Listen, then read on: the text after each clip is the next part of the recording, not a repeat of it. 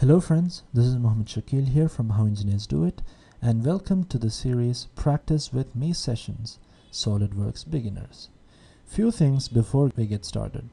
If you're not in the first video of the series, you would probably miss something useful. Practice with Me sessions are designed in a way to explain tool to the beginners by actually working on the simple projects.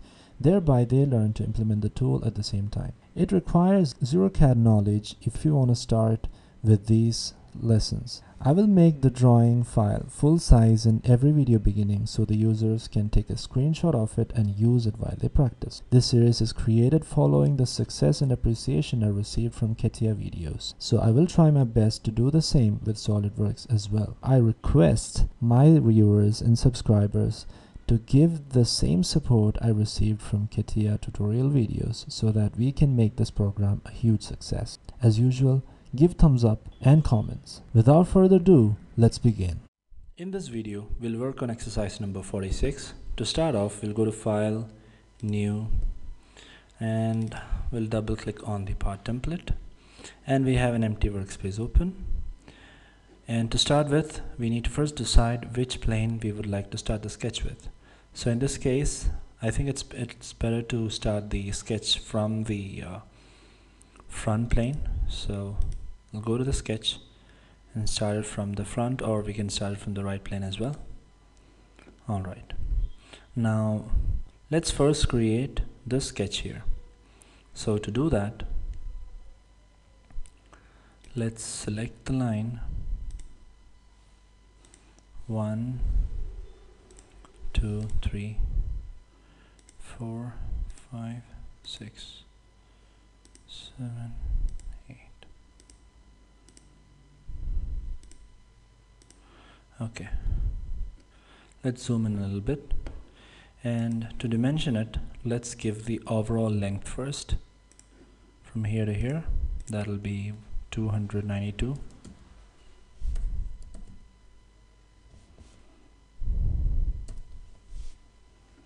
Alright, now the length from here to here will be 184. So that'll be 184. Alright, and the thickness would be how much? This is 25, 50. Okay, let's give the remaining ones. So that'll be 54 here, 54, and 54 here as well.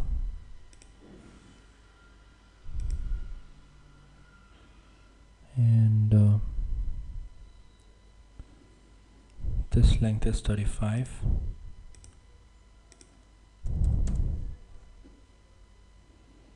Okay, what else? This thickness is 10, so let's uniformly give 10 all over. That will be 10 and 10 over here, and 10 over here,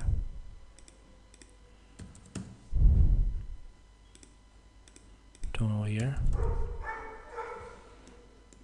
and finally 10 over here. So we have a couple of more dimensions to give. So before doing anything, let's first create a center line, and then select this, select this line, and then select the center line here and go for symmetric. And what else? As we can see that the sketch is fully constrained. We don't have any blue lines, it's all black. That means it's fully constrained. Let's exit the sketch now, and now let's do a pad of an extrude of that'll be 90, right? So 45 each on both sides. That'll be 45 and 45 on both sides. Double enter.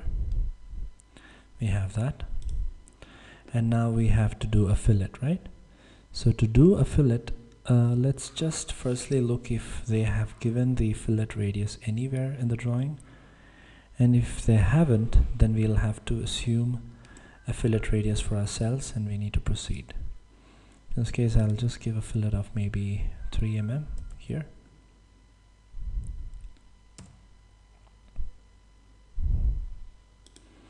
And here I'll give a fillet of 5. Fillet of 5.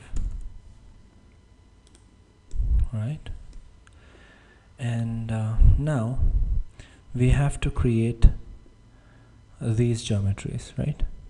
So to do that, I think it'll be better to create that in a let me say that would be parallel to the front plane.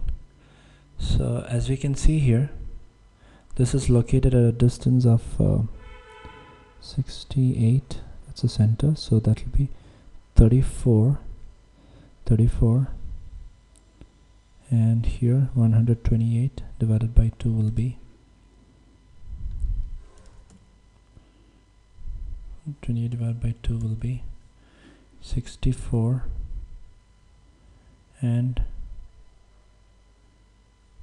34. Okay, minus 34 divided by 2, 15. Okay.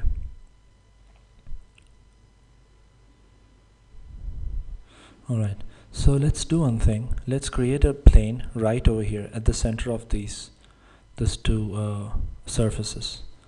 Okay, so as we see here, from here to here, it will be 68 divided by 2. So from here to here, it is 34. Okay, and from 128 divided by 2 will be 64. So from the center to here, it will be 64. So if we have to give this, if we have to get this distance, that will be 64 minus 34. That will be 30. So this thickness is 30, right? So the half of it will be 15. So we have to create a plane of 34 plus 15. Let me create that.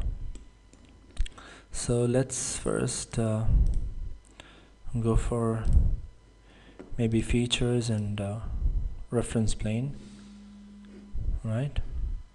And let's create a reference plane with respect to the front plane, and that would be of length or offset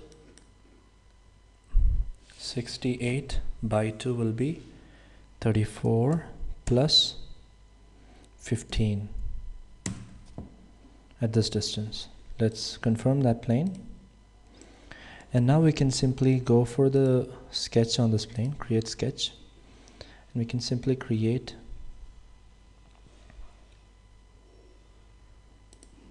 a circle here and a line from here.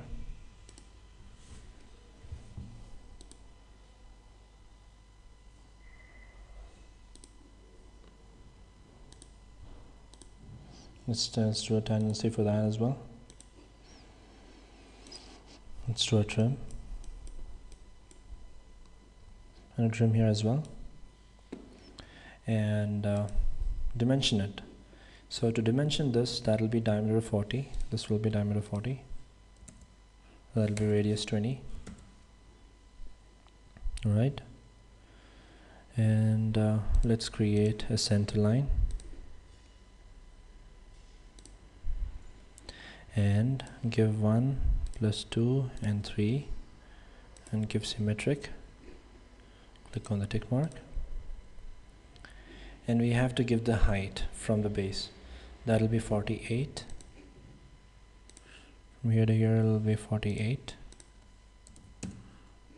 So we have it fully constrained now. Let's exit the sketch. Is it really 48? Yeah, it's 48. Exit the sketch now, and then we can go for, no, it's not fully constrained. It's not a closed loop. So let's just basically select the line here and close the sketch here. Now we can exit the sketch and go for extrude boss and base. of thickness 10. Thickness 10 will be 5 on both sides. It's 5 on both sides. You can again select this plane here, or no need to select that. Select this plane here once again and go for sketch. And what we can basically do will be to just create a circle and just place it over this, and make sure that the circle, select the circle and this arc here and go for cordial. Click on the tick mark so that it turns to a black color sketch. Now we can exit the sketch here, and then you can go for extrude boss and base. You can basically give the whole thickness, that will be 30, so 15 on both sides. Now that's confirmed. Again select this plane here and go for the sketch, and you can basically create another hole here that would be of how much? 20 diameter, so 20. Exit the sketch now, and then you can go for extrude cut up to next, double enter. We'll confirm that as well. Now we have it here. Finally we can select this, this and this. Okay, select this whole thing here, and then you can go for, oops, let's do that once again. Select these 3 geometries and then go for mirror, and mirror with respect to the front plane, double enter. We'll confirm that. Now we have the model almost complete, except the fact that we have to do fillet at certain places, so I'll just create that as well. 1, 2, 3 and 4, and go for fillet and give a fillet of maybe 3 mm, and that filleting is done there. Now finally we have to drill few holes. So to drill few holes we have to go here and drill the hole here, so that'll be 1 hole here, and we can drill another hole, and basically you can just dimension it. That will be diameter 14, right? So you can give 14 for this as well, and distance between these holes will be how much? 50, and this is 90, right? So 20 each from this side, from here to here,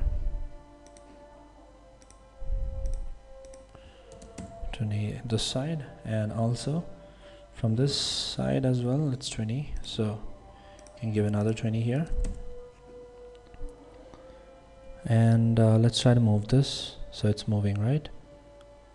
It's moving in a circular direction. That's strange. Anyways, so okay, let's do it like this. Select this point and this point and go for horizontal, so in that way also we can dimension it. And also finally you can exit the sketch here and go for extrude cut up to next. We'll do the trick, and finally we can select that cut extrude and then go for mirror and give the mirror with respect to the front plane, double enter. We'll confirm that as well. So we have all the constraints and geometry has been done in place now. So I hope you enjoyed this video. If you have any doubts, you can comment below the video and I'll get in touch with you. Also, if you have any project inquiries or anything that you would like to discuss, you can write to me at ketia.pro.user@gmail.com. Thank you so much. Share, subscribe, like, and stay tuned. Thank you.